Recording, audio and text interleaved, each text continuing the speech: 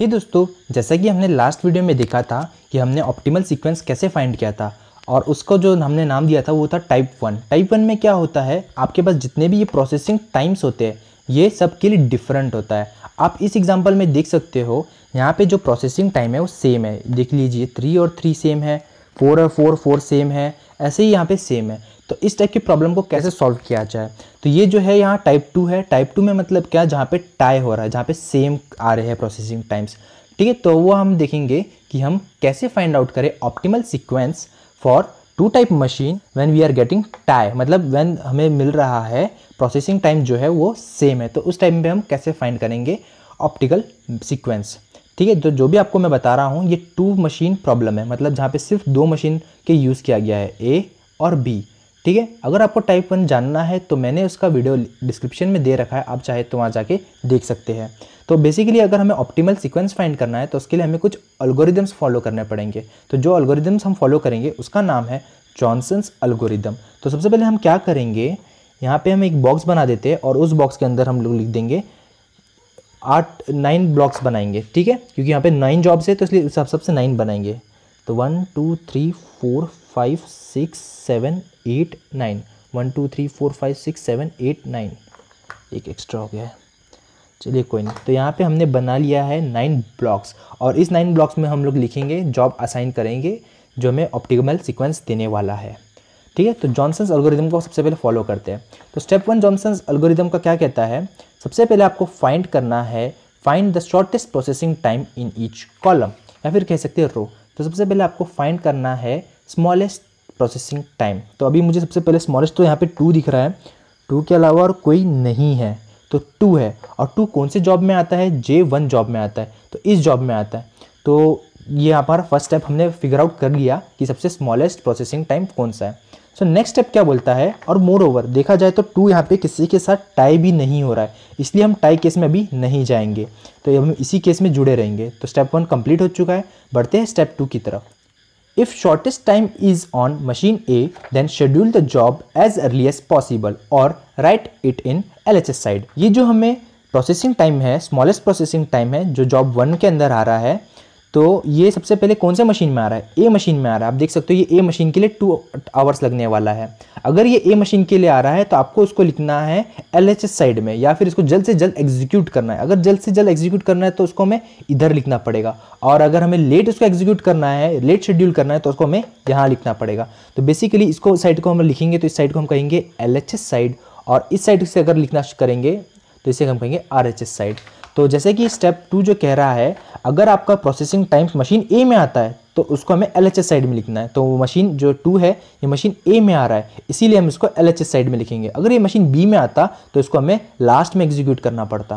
तो यहाँ पे ये स्टेप खत्म हो गया। तो थर्ड स्टेप यही कह रहा है, अगर वो मशीन बी में आता तो उसको लेट शेड्यूल करो, ठीक है, या फिर उसको RHS साइड में लिखो। तो नेक्स्ट बढ़ते हैं, नेक्स्ट स्मॉलेस्ट अभी हम ढूंढते हैं, नेक्स्ट स्मॉलेस्ट प्रोसेसिंग टाइम कौन सा है। तो 2 के बाद जस्ट 3 आते हैं, तो मेरा वर्क है, मेरा भी जो जॉब है वो 3 को ढूंढना है। 3 नहीं है, 3 नहीं है, 3 नहीं है, यहाँ मुझे 3 मिला और यहाँ मुझे 3 मिला, 2 जगह 3 मिला। अब इनके बीच में टाई हो चुका है, यहाँ पे सेम आ रहा है। तो टाई केस में हम जाएंगे। तो टाई केस क्या बोलता है, सबसे पहला जो ऑप्शन है, minimum processing time is same for machine A and B if.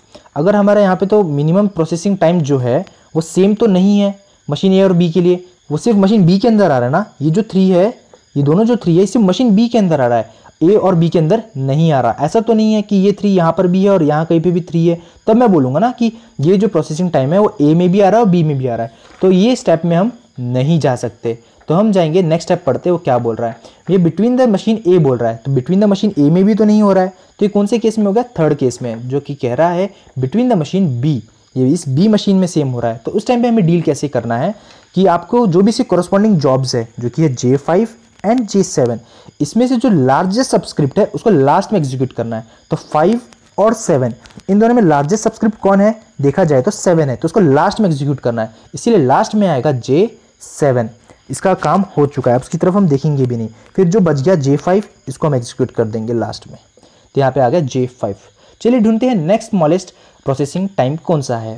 तो यहाँ देखा जाए तो 3 के बाद जस्ट मिलता है 4, मुझे 4 एक यहाँ मिल चुका है, एक यहाँ मिल गया है और एक यहाँ मिल गया, 3 जगह 4 मिल गया है। अब इस 3 जगह में हमें 2 4 ऐसे जो है वो जो कि सेम जगह पर है, तो पहले इनको डील करेंगे। फिलहाल ये तो टाई केस में आया है, तो टाई केस में जाएंगे और टाई केस में सबसे पहले हम क्या बोलेंगे कि जो ए में है सेम जगह आ रहा है, तो इनमें एक डील कैसे किया जाए।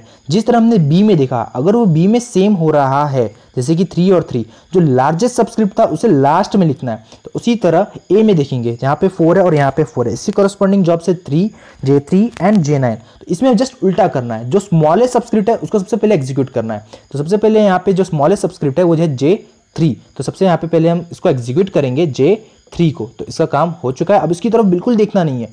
फिर उसके बाद J9 को तरफ देखेंगे, J9 की तरफ देखेंगे। फिर जो न बच गया, कौन सा बच गया, बी में अकेला बस 4 यही बचा हुआ है जो कि बी में आता है। अगर ये बी में आता है तो हमें बी वाले टर्म को हमेशा लास्ट में एग्जीक्यूट करना है, तो उस हिसाब से J4 वाला लास्ट में आएगा, तो ये J4 का भी काम खत्म। अब इसकी तरफ बिल्कुल नहीं देखना है।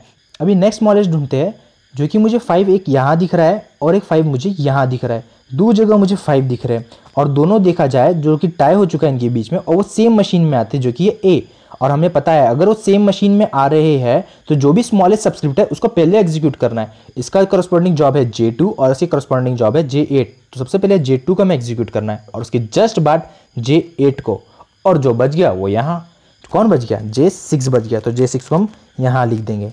तो ये हमने फाइंड किया, हमने optimal sequence with the help of Johnson's algorithm. इस एल्गोरिदम से फॉलो करेंगे तो हमें मिल जाएगा ऑप्टिमल सीक्वेंस, और ये सीक्वेंस ऐसा है जिससे हम एग्जीक्यूट करेंगे। अगर इस हिसाब से हमने जॉब को एग्जीक्यूट किया तो हमारा जो टोटल एलैप्स टाइम है वो कम से कम समय में हमारा काम हो जाएगा। अगर आपको वीडियो पसंद आया हो तो वीडियो को लाइक करो, कमेंट करो, अपने दोस्तों के साथ इसे शेयर करो, और सबसे ज़रूरी बात, चैनल को सब्सक्राइब करो। तो देखते हैं नेक्स्ट वीडियो में एक और एग्जांपल लेंगे जिससे आपका ये जो कंसेप्ट है और अच्छे से क्लियर हो जाएगा। तो आप नेक्स्ट वीडियो जरूर देखिए अगर आपको अच्छे से समझना है और अच्छे से समझना है। तो मिलते हैं नेक्स्ट वीडियो में, तब तक के लिए जय हिंद।